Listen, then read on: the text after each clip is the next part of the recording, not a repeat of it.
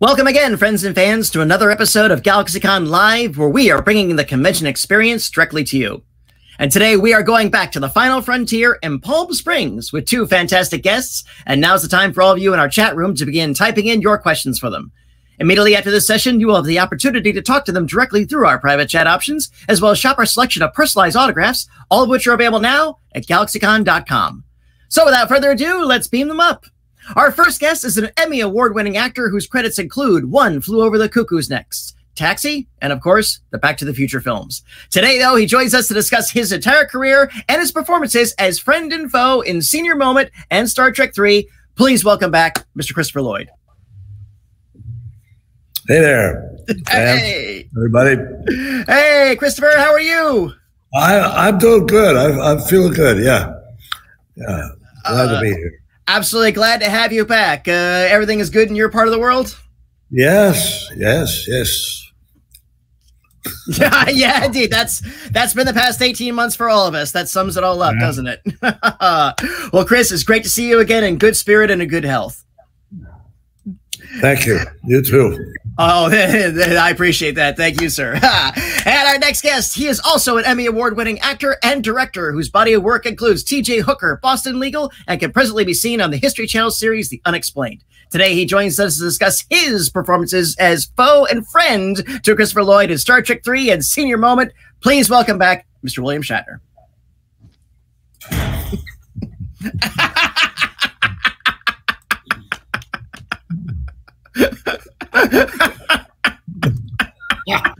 Chris is very talkative compared to me. I'm just Christopher. Yeah. So good to see you. You too. Really. Chris and I have had close visions of each other in two very separated items. I don't remember the year of Star Trek III. Does anybody? Do you remember? Way back, before COVID, there was a history. Patty, you look like you were getting some information. Trek was 1983, I believe. Okay, so 1983, Chris and I, we met on the set. Yes. He'll tell, because he has a very exact memory of that whole thing. And, and let's see, 83 is 17 plus 20 is 37 years later. Unbelievable. In a car. Wow, I don't remember how we, the first thing on Senior Moment. Was it in the car, Chris? Or is probably. Probably. That sounds about right.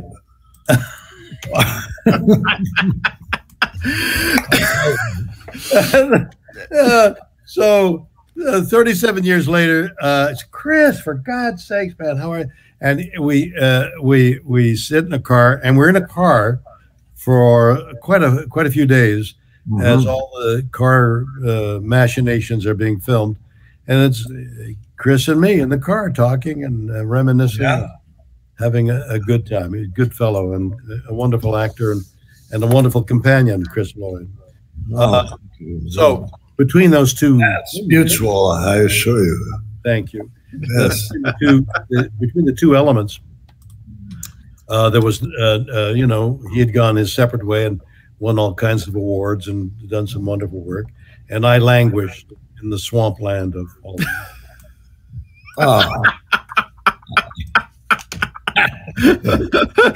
I sought to drain the swamp, but I didn't. You definitely got there. Well, you always were there. Come on, let's be ready. I'll wait too. So you guys first met, and you were filming in 1983. The film was released in 1984. So you guys were filming Star Trek III in '83. So were you guys around during the infamous fire that took place on the set of Star Trek III? Do you recall that? I recall it. Do you recall it, Chris? I have. This is new to me. I haven't heard about that. My remembrance of the whole thing was this. We were shooting Star Trek III, and I was contracted to be in a series, T.J. Hooker. I've forgotten what season it was in T.J. Hooker, but I was now on my summer hiatus from T.J. Hooker, which we planned the movie. But the movie went on a little bit longer. I mean, the contract dates were like a day or two apart. So I knew that I had to finish the film and rush into filming T.J. Hooker. And I come in one day, and people are running around, and what's wrong? There's a fire on the set. It's caught fire, and we've sent for the firefighters. Immediately through my mind was, I've got to save Christopher Lloyd. and if anything burns, there's going to be delay, and I'm going to run into my contract with T.J. Hooker. So I grabbed a hose, a garden hose. I don't know what I was doing there.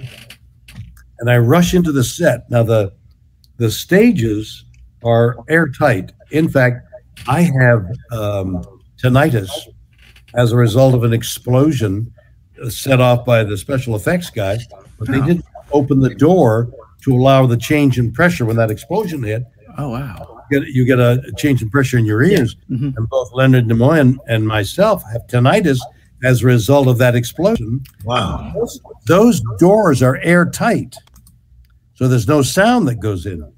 Hence sound stage. On a sound stage, exactly. Yeah.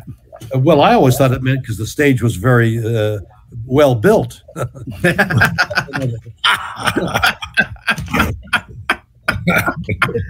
It was so well built that it caught fire. So now I run in with a garden hose, okay, in this enormous stage, and I see the fire, and I'm thinking, I can't be delayed. If they're going to, even a day will, and I'm hosing down this thing while it's burning. The rocks, the foam rocks are burning. Wow. Within a few moments, in come the firefighters, and they take over. So they said, "What, are you crazy? Those foam, that foam is poisonous. Yeah.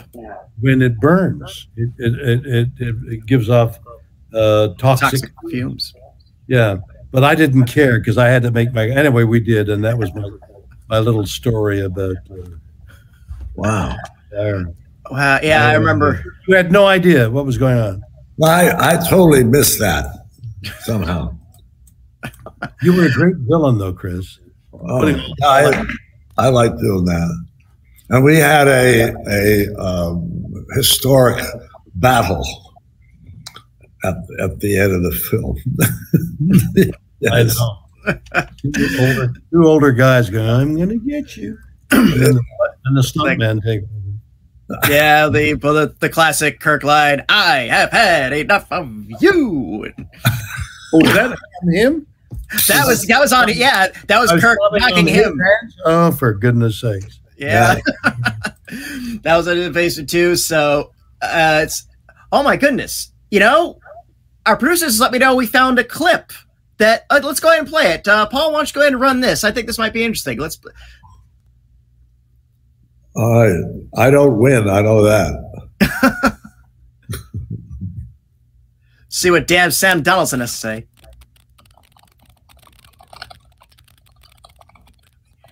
We got no noise. We got no sound. False teeth. His false teeth are rattling. Look at those fumes. Wow. Well, that was a garden hose. Yeah. My God. Yeah. So I know it was on the Paramount lot, and a couple things got taken down. And I remember when this happened on Entertainment Tonight, they did a special on Star Trek 3, and of course, all of us Trek fans around the corner were glued to the TV screen trying to figure out, because we knew nothing about the film. We didn't even know the subtitle was Search for Spock. So we were all like, it takes place in Alien World. Was that the film was called The Search for Spock? Yeah. Well, that was it. We were trying to find him. And all that. Yeah, that's the set right there. In all that smoke, we were trying to find Spock. Look at that young man. Wow. Good Lord. Wow, you don't see shirts like that anymore. Wow. Yes, you do. They're in my drawer. I don't get rid of anything. Next time you join us, you got to wear that shirt. Yeah, I will. Okay. Well, gentlemen, again, as a Trek fan and a fan of you both, thank you so much for Star Trek 3 and your contributions to it. It's one of the seminal Trek films. Chris, you played one of the classic Klingons and a wonderful villain role, and you've played some pretty seminal villains in your career as well as heroes, but that one stands out right up there with Judge Doom for whatever it's worth. All right, thank you. Absolutely. And then he's also brilliant in Senior Moment, which is still in the theaters and can be whatever you do on digital streaming platforms. As a matter of fact, I think we do have the trailer for that with sound. You guys want to go ahead and walk through it? Walk through it? Yeah. Too old for that car, gringo. All right, let's do this.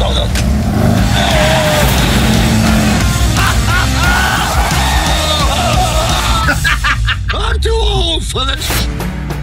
I am hereby revoking your driver's license until you're fit to drive. Open the door. Open the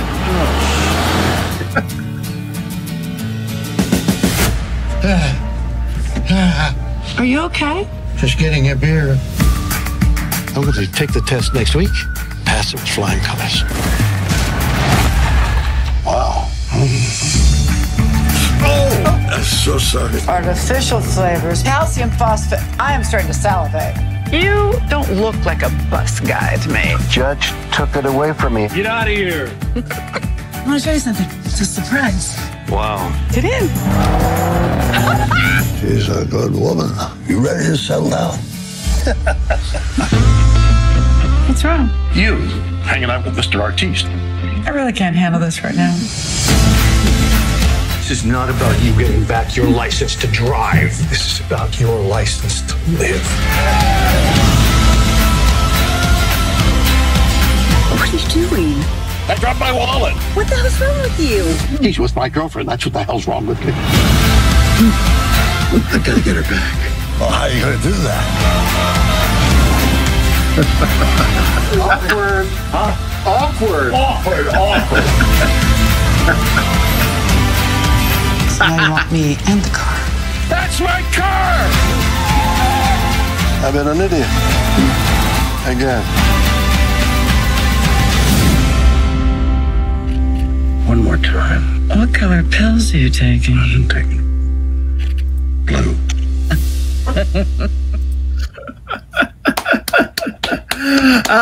Chris, you really rock those hats. I hope they let you keep them.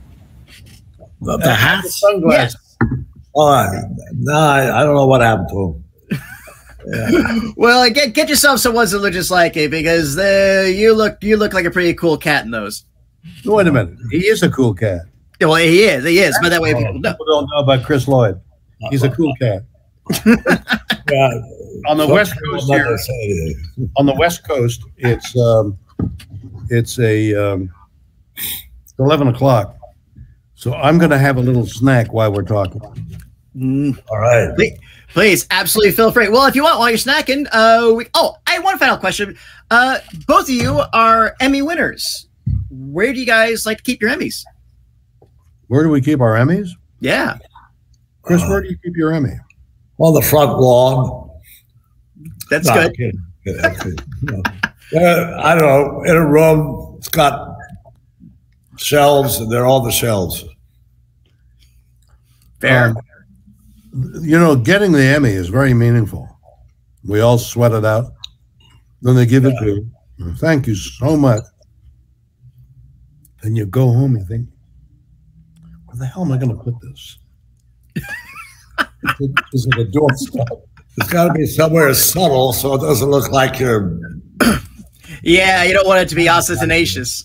And over here's my Emmys. Yeah. No, you don't. Somebody comes into your house, you don't say, you want to see my Emmy? You're more likely to say, you want to see Miami. That's a Florida joke. As a Floridian, I appreciate it. All right, thank you so much. Let's go ahead and hit our audience questions. If you boys ready for that, let's roll our first one. And this is going to come from Andre. And he wants to know, what was the most enjoyable scene together in Senior Moment? Chris? Well, I love the driving scenes Me too. Between us. The scene, we were at the airport outside with all those pretty young ladies trying to distract you from what you were supposed to. Problem is they were always after you. I shunned that. The driving scenes were fun because, you know, no matter how quickly you're making the film, there's always a lot of time while they adjust things. So Chris and I are in the car. You're not going to get out and go someplace, so the shot's going to begin momentarily. So you start to talk, and I got to know this wonderful guy, legendary actor, and we just had a good time together. During those scenes, those days in which we were doing a lot of driving, I got to know Mr. Lloyd better than I had ever before. Yeah, it was a treat. Absolutely, it was a treat to see you in action as well. Again, the film's gotten wonderful write-ups. Everybody has sort of said it's the first feel-good movie of the year, and I think we can agree after the past 18 months, we all need a little old-school feel-good movies, and we really haven't had too much of that. Go ahead, Chris. My wife and I were in Palm Springs just a couple of weeks ago, and there's an old movie theater there that's been playing it for some time, and we went and saw the whole thing, and it was kind of cool. That's wonderful. Yeah, people really enjoying getting out of the house to see a movie for a change, and to see this film, which they all seem to really love. Absolutely. Andre, thank you. That was a great question. I'm sorry. I was just going to say a lot of the reviews called it a lovely film. Very funny, lovely film. Great. Absolutely. You're wonderful in it. You are too, my friend. Your relationship with the lady and all that, just very, very compelling, very believable, and very... Thanks, Chris. Coming from you, that's a great compliment. Hits your heart. So, what you got there, Bill? Chips and guacamole? Huh? You know, it's exactly right. It's a guacamole. There you go. Like great stuff. Andre, thank you. Great question to start us off with. What do we have next? And here's one from Matthew, and he wants to know, if you could travel anywhere in the past, where would you go? In the past? In the past. Where would I go?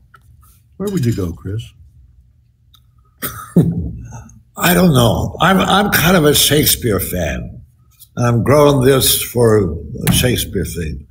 And I would love to be back in Shakespeare's day, watching him working with the other actors, or rewriting and doing all that stuff at the Globe, you know? Yeah. That would be a treat. That would be a wonderful idea. Yeah. Have you come to see the new comedy? What's yours?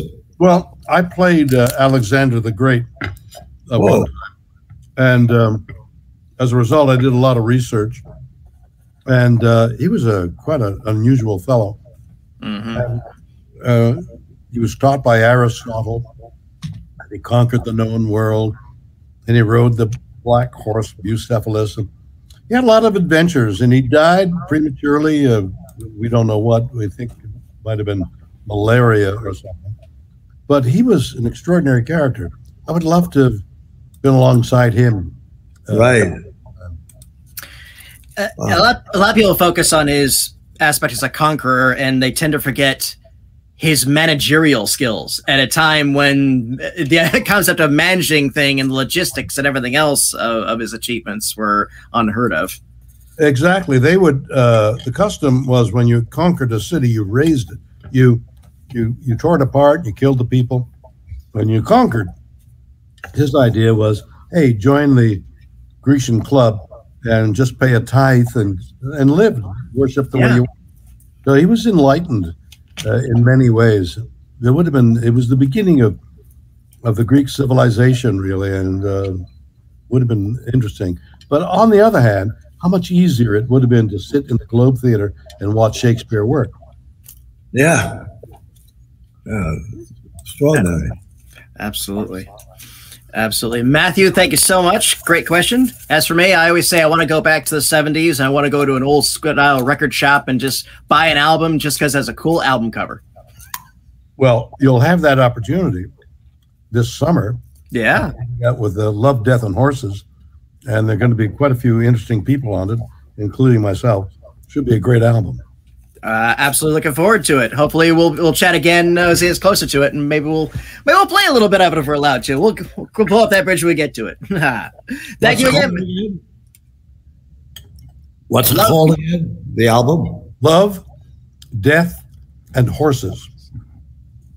Wow. All right. I know. It's an unusual album, and it should be quite grand. Absolutely looking forward to it. Matthew, great question. Thank you so much. What do we have next? Here's one from Jody, and they want to know, which was the best live concert that you've ever attended? Okay.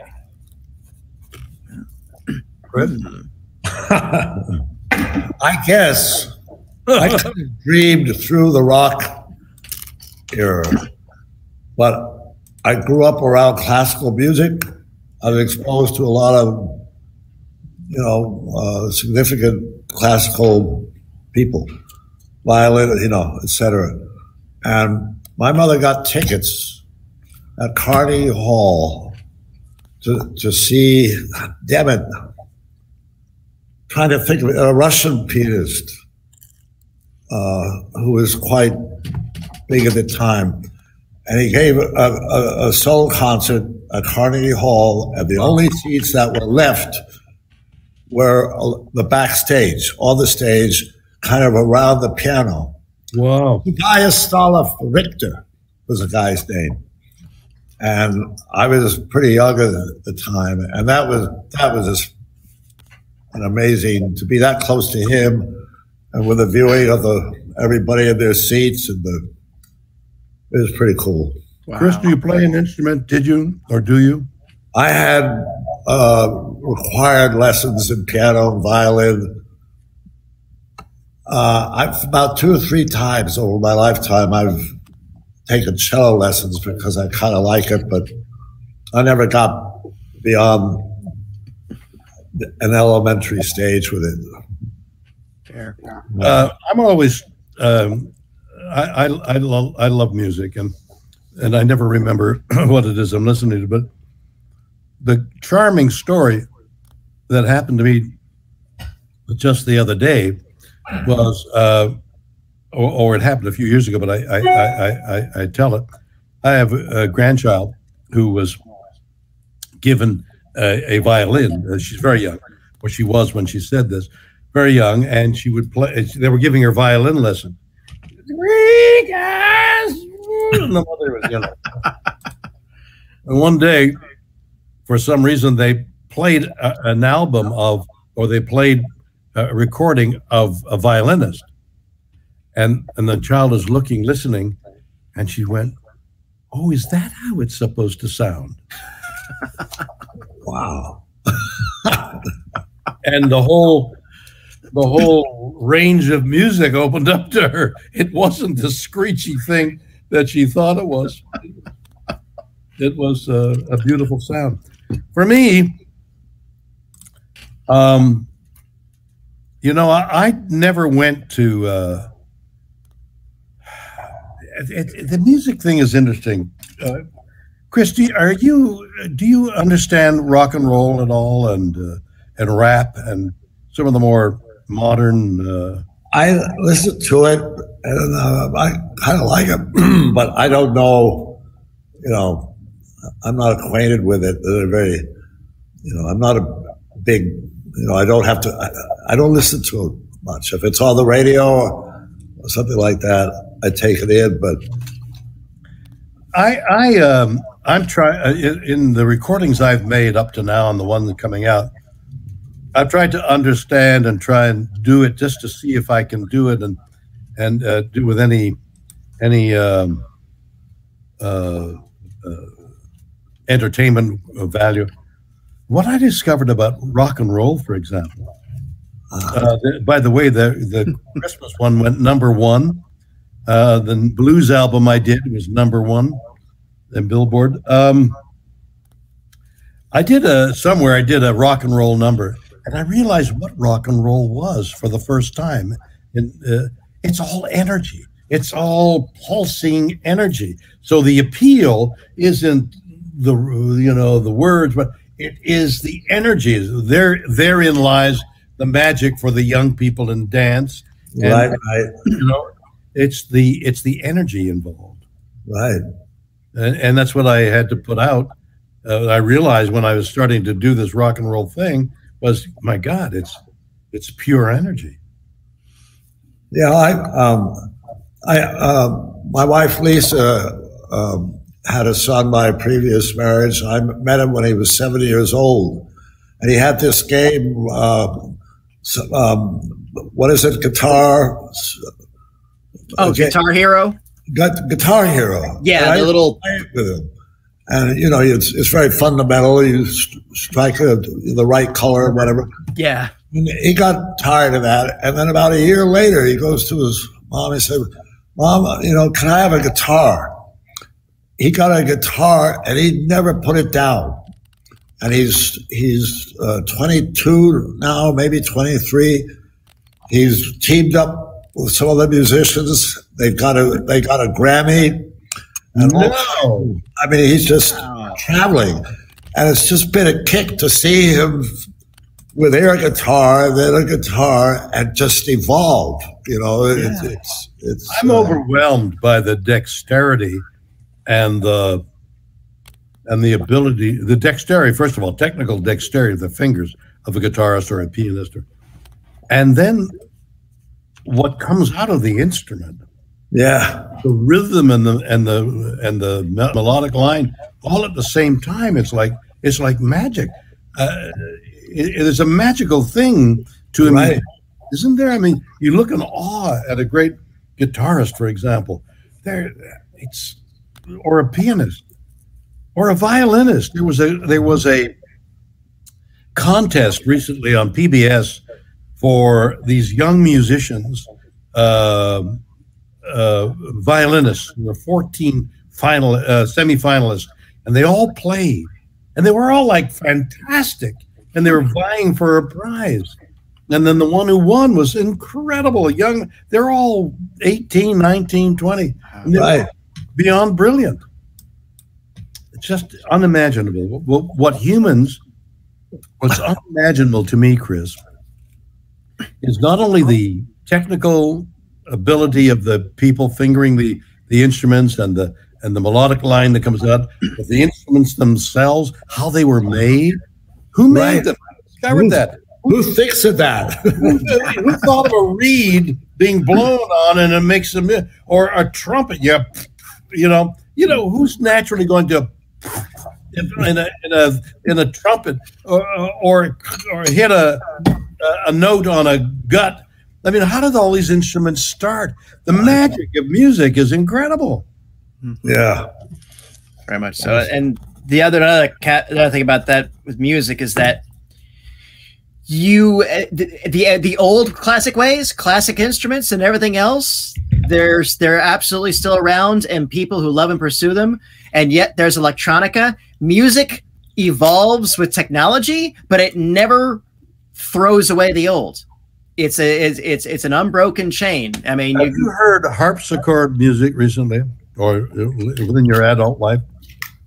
Not very recently, but Chris, yeah, it's charming. Yeah, I know.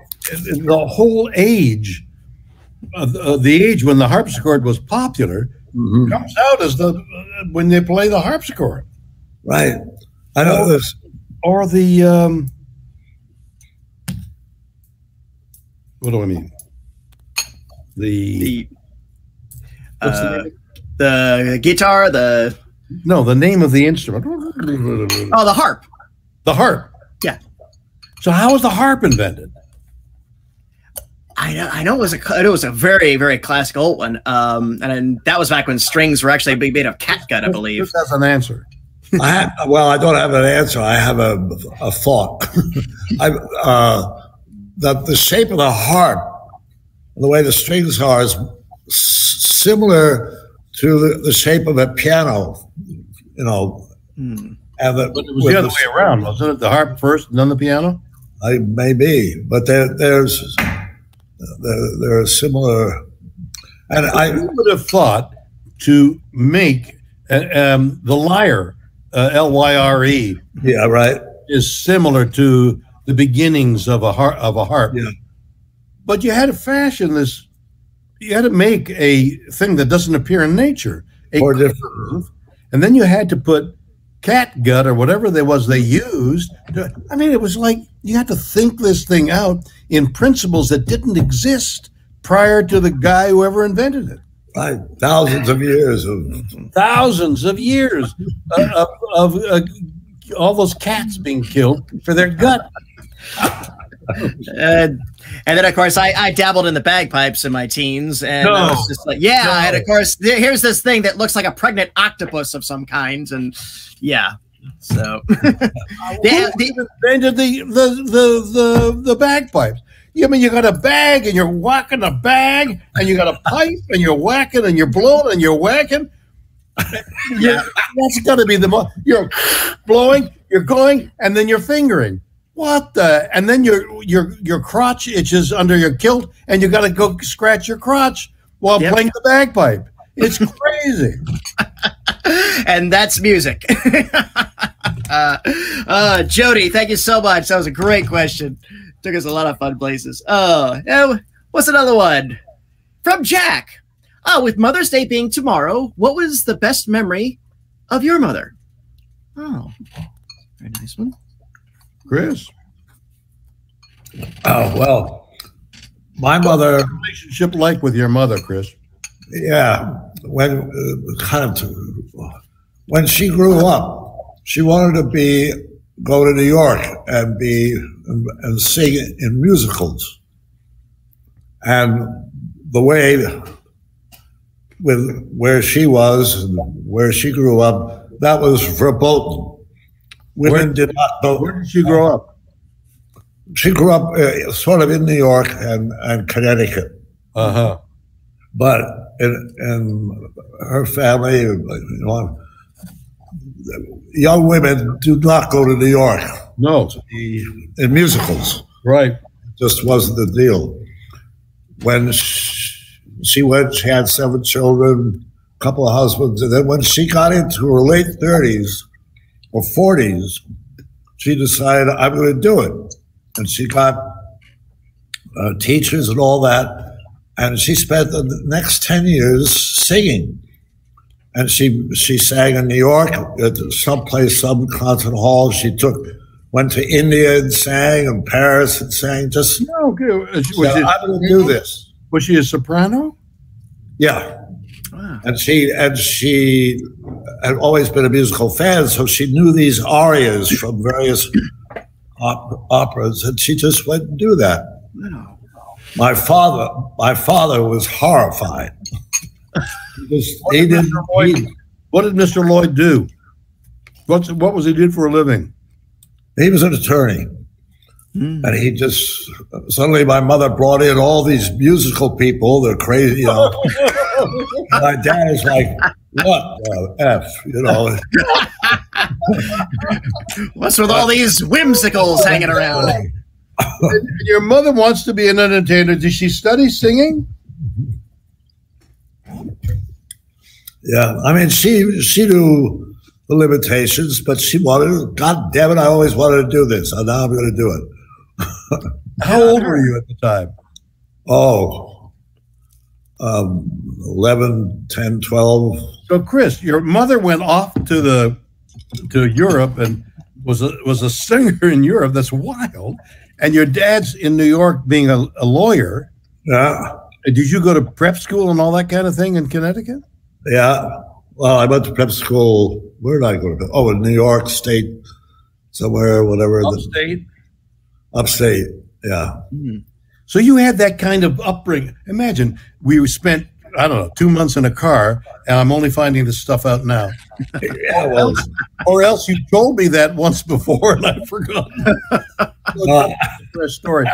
So wait a minute. So you got your education upstate New York, like that classical Connecticut thing, right? yeah. You went to college preparatory school, you know. Yeah. Deerfield, Dartmouth, you know, the very Choate or whatever they were. I went to a place called Darrow, and but I had no incentive to go to school another day. So You didn't go to university? I don't. What did you do? I left high school, finished high school. I went straight to New York To be an actor. to the neighborhood playhouse. Wow. I know it. Yeah, What was his name? The great teacher there? Sandy Meisner. Sandy Meisner, yeah. Yeah, he was phenomenal. Incredible background, Chris. Yeah. Absolutely. I'm still picturing your father just with all the theater folk. His father, he's got glasses on, he's got a vest, he's got a chain for the watch chain. You know? Yeah, and they used to describe him as an Edwardian gentleman because There you are. Because it was a little only shortly after Edwardian times. yeah. Try to read the paper You with look a little like your father? What? Do you look a little like your father? Yeah, all of my siblings, 7 of us, all resemble my mother more than my father. But there is. When did your father have time to take the soprano wife and get 7 children? Well, he shared that honor with my mother's first husband. I see. She had, I think, 3 I love or the 4. way you put it. She shared that honor. We were very advanced. Oh my God! wow. Well, so Bill, how about you? What's a favorite memory if you have of your mom? You know, the older I've gotten, the more I realize how unhappy I was as a child. No. I think I had a really unhappy childhood, but I didn't realize it until I got well into my doddering age. Again, going back to my album, which is about personal experiences, we've written a song called Tuffy, in which I describe in the song, I'm tougher than the rest, that kind of thing, because I had to fight every day.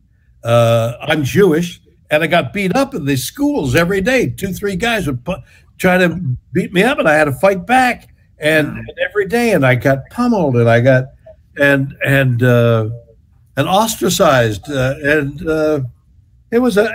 And then I wanted to be an actor and a football player.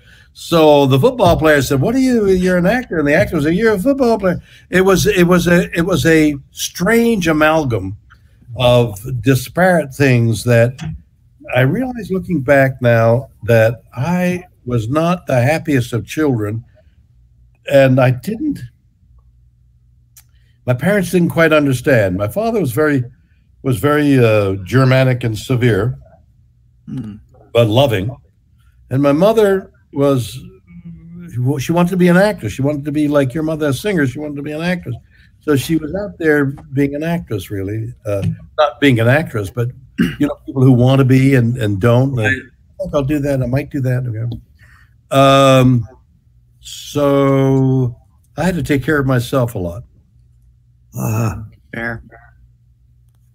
Understandable.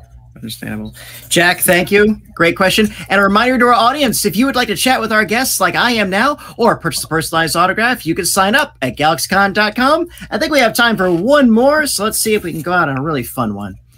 Here's one from Tracy. Ooh, the heavy one. What would you like to be remembered for? Christopher, you go.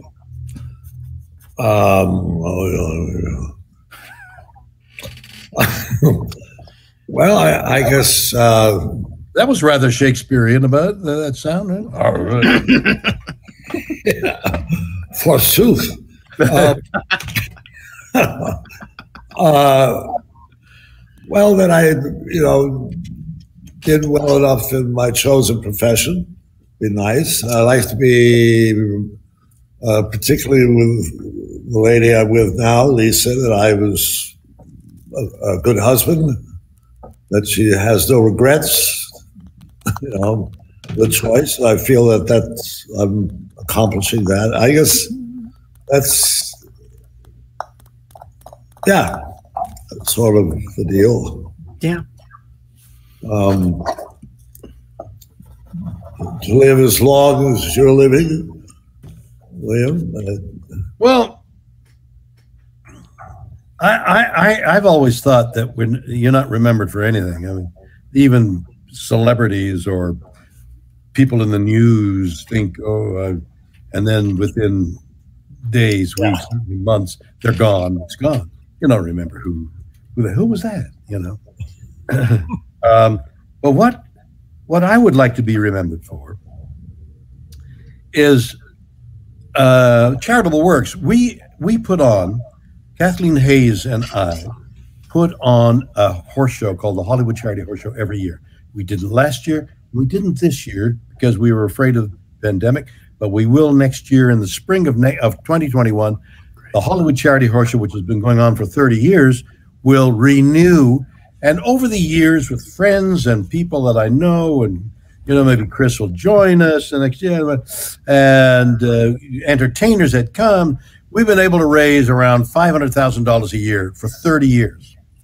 Wow! So it's a wow. So instead of, I've been to events where I dedicate $1 million. And wow, $1 million! But this slow drip, drip, drip of a continuity of charitable things, right, and over the years result in a lot of money if you keep at it. So it seems like my whole life has been that of enduring and going on and putting your head down, marching on. That's what we've done with the Hollywood Charity Horse Show. So we've taken people who were addicted and put them on horses, and they've recovered, and people come up to me. There's the Noreen Shatner Foundation for Addicted Women. Then there's the about 14, 15 charities that we give money to that are mostly children or charities for veterans who have the same ills as troubled children, troubled soldiers. Yeah. So we've been able to help those people. Now imagine what that does by helping one individual to go on.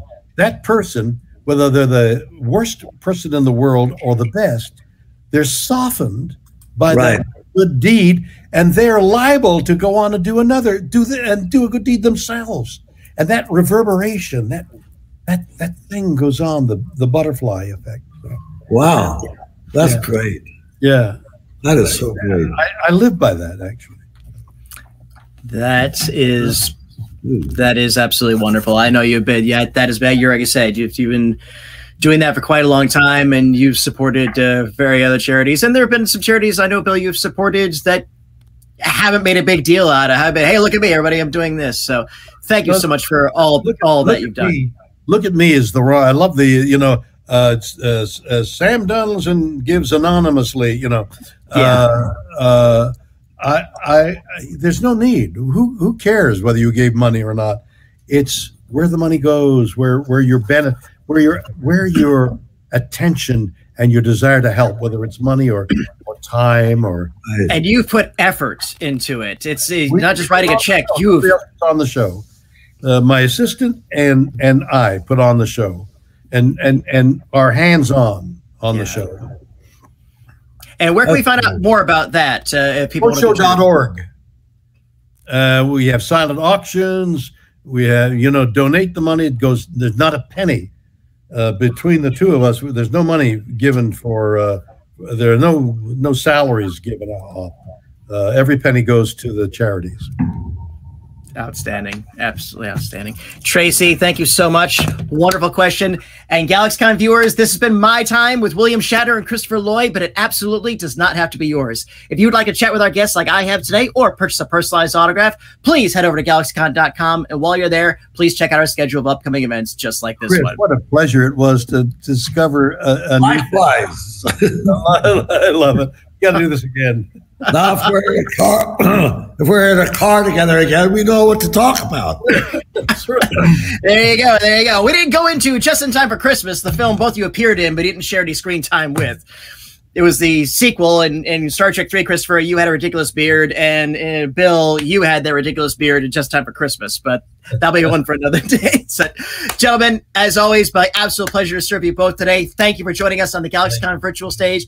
Thank you to our audience for joining us today, and thank you for your great questions. Hope to see you all again soon. Until then, bye-bye, everyone. Take care. Bye-bye. A very happy Mother's Day to all mothers of all ages, and take care. Bye-bye. Bye-bye.